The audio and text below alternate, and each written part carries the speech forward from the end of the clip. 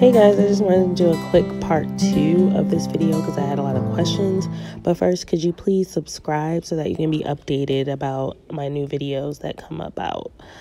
Okay, so first things first, I wanted to tell you that the first question that I got was, where do you put the label? So I put the label, there's a picture of where I had the label. I got those particular labels at the post office, but you can use a label from MK Connections or a label that you make as well. So that is where I put it. Another question I got was in regards to the hole in the bag. So what I did was I actually used tape. I used a pink tape that I had. It's a shipping tape, and I put it inside. Like, I cut it strategically to match the hole. I put one piece on the inside and like sandwiched it on the outside. I'm sure there are other alternatives. If you have any suggestions, you can put them in the comments below, but that works for me. And I simply fold it back over with a sticker. If I am mailing it, I actually have to, I wanted to use those stickers, but you would actually want to tape the sides down. And that's just so that it'll fit into the letter section. And shown here is actually one of the parcel ones that I had. And then you would put a piece of tape actually across the back of that as well, and not just use the sticker.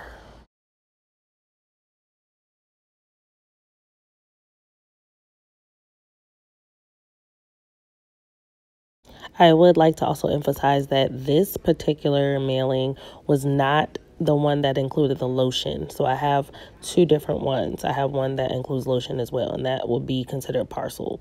This one is actually fits in the letter category, which brings me to my next question, which is how much was the cost? So the cost for this one, with only the sample inside, it fit into the letter category. And so I only paid for a little, I think it was like 20 cents extra. So it was 98 cents. So it was one full stamp and then a 20-cent stamp is what I used.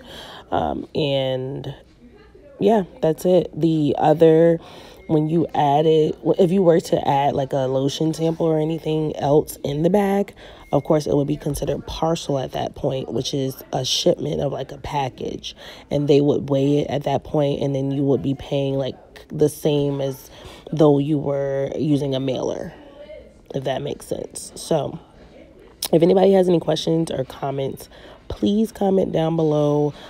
Because when you actually comment down below on the YouTube video, that may actually help someone else who is maybe asking the same question, so that we don't have to, myself and my assistant don't have to answer it more than once. But, we don't mind, but we just like to help others as well.